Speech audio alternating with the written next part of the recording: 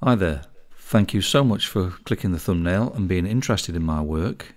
In this video, part 2, I will discuss further on skin tones, the hair, and a look at the clothes and background.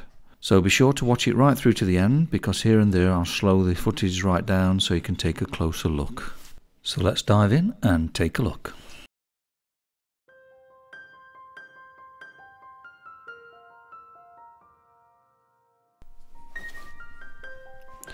Right, so here we are where we left off on part 1. So continue now with the hair. Just blocking in first, so what I basically do is just get the structure, get the feel of it. Not worry too much about details, just getting a feel where things go. Just using like a burnt umber colour and a black and white, really, just to get the basic shape. So what I tend to do is not worry about getting the colours correct at the beginning. I always try and draw out with the white, sort of map it out, because this white will shine through the colour what I put on the top, which makes the hair glisten then as well. So I'm just using the white, shaping the area. Best approach as well is to actually open up and sense the whole image while you're doing the hair, because you don't really want to get a tunnel vision on just doing loads of detail, because then the hair becomes separate then. It all has to merge into one. I mean, there's still the energy of the person shining through the hair as well. So just relax and let it happen. Just open the heart and let go of the mind. Quiet the mind by focusing your awareness onto your heart. Keep open and sense the energy of the person while you're drawing, and try and draw the energy rather than detail. I always find that the details just take care of themselves, they just appear. It's just focusing your awareness on how that person feels and just let go and just let it all happen.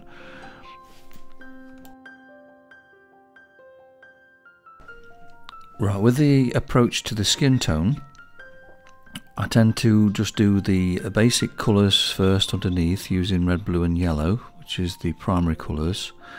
And then to tone a red down, I'm using the green, which is the complementary colour. So to desaturate a colour, you use the opposite. So if that was an orange colour, to desaturate that, you'd use a blue. So basically I'm just doing that first, just going through roughly, sensing again the energy, just getting the shapes right, not worrying about the detail too much, and then just let it develop at this stage. Now for the rich colours, the Caran ash ones I use. A list of these materials and all the single numbers are in the description below, so you can just buy the single pencils rather than buying a whole set. So that will help out, so be sure to check that out at the end of the video. Basically the colours are actually a mixture of what I normally use anyway, which is the yellow ochre, a warm red and a blue. So what it is tend to be is a yellow ochre with white, which is a light yellow ochre, medium yellow ochre, and the yellow ochre with a little bit of red in it.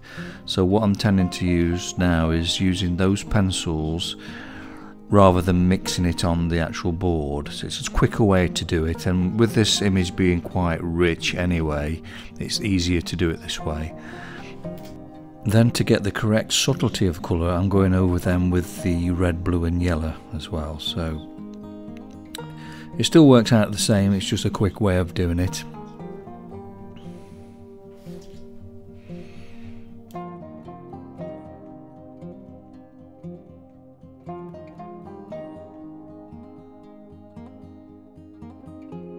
Now for the deep shadow in there, I'm using brown as well in the mix, and also desaturating that red with green. You can see me using there. So sometimes you have to use that brown just to get that little bit more denser shadow, and you just mix a bit of red in with it as well, that helps.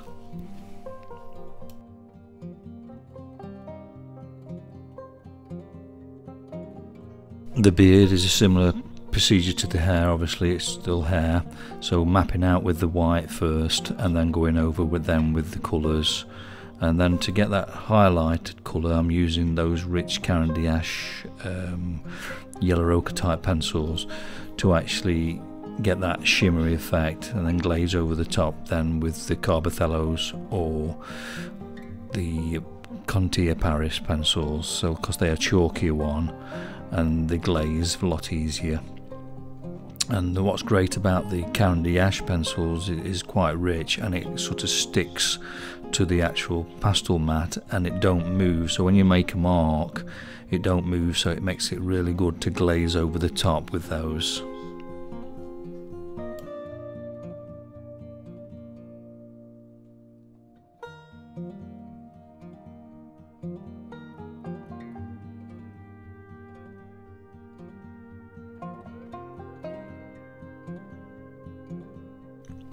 If you're finding value in this video, why not subscribe? It's absolutely free, then you're sure not to miss any of my future videos.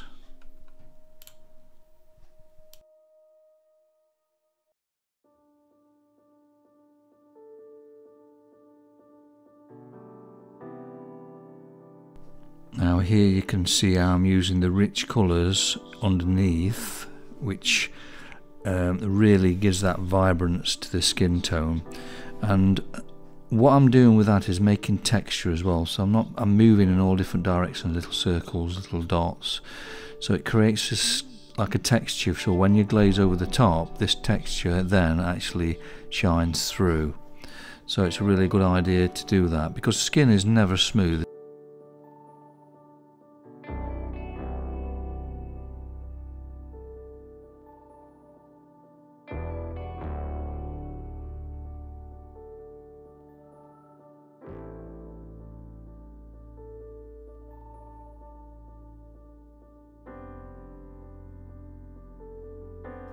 Now for the clothes, I'm using pencils that are very similar to what the image is, so just blocking in the shapes of those, just getting the pigment down, getting a feel for where things are. I'm not worried about the colour being exact at the moment, it's just blocking in. Now if there's an area which has got the same colour, always put that in at the same time. Don't just work on one area then go to another one later, because you might forget what layers you've used, what different colours you've used to get that texture and what have you.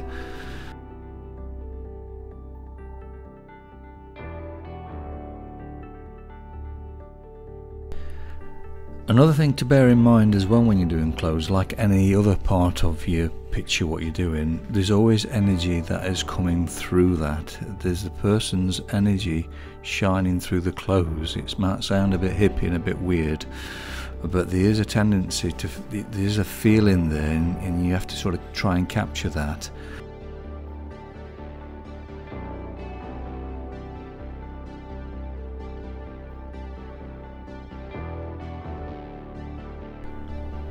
I find clothes very fascinating to draw actually, because there's textures and sometimes you can get overwhelmed by it if you're not careful, but again you use the same procedures like I do with anything else, is just relax the mind and just open the heart and just feel the texture, just feel at what it feels like, and then just let go. And you'll find that these textures just happen. Your hands will just move in a certain directions and certain ways, and it's a strange feeling, but you've not got no control over that really. It just happens. It seems to just happen, and I get the marks just move into like squirrels,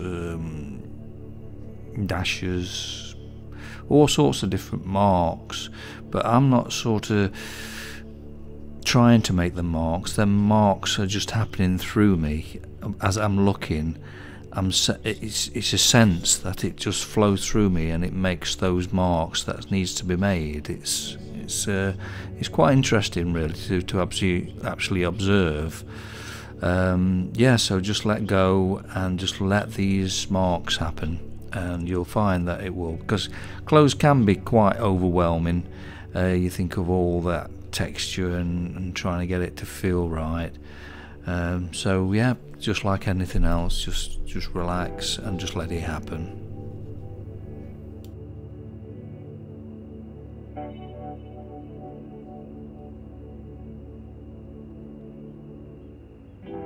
If you're enjoying this video, why not give it a like and share it with your friends? I'd really appreciate that, because that would really help the channel to grow.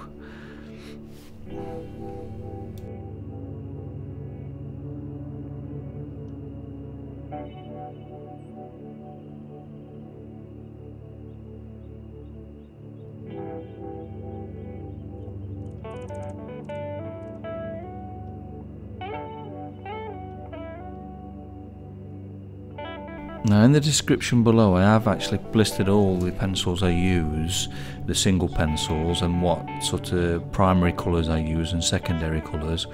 But I always suggest, if you can afford it, is to buy the complete set, because like I'm using here, these colours are really handy, and if they're very close to actually what you wanting, it just makes it so much easier to make the texture then. So I'd really recommend buying sets. I've got links in the description below of all the sets I use, so please check that out after you've watched the video. Now for the background, I wanted to create a aura around Jesus, as though somebody has actually prayed to him and he's actually appeared to them. So I wanted to put a gold aura around that, rather than just what was on the reference image. So I found a few images of auras and played about with different ideas. Now for the purple, I've used a violet blue, which is in the range of the Rembrandt sticks, and they've got 3 different tonal values there, which really came in handy. And what's great about the Rembrandt is they're very soft, so they're very easily to blend in. Now I used a lemon yellow around for the aura, and then over the top of that lemon yellow I've put burnt sienna, which creates a nice gold. Now I didn't want it too brown of a gold, too rich. I wanted it sort of still to be light enough so it mixes well with the purple, because the purple or the violet, the complementary colour to that would be yellow, so it mixed really nice with that combination.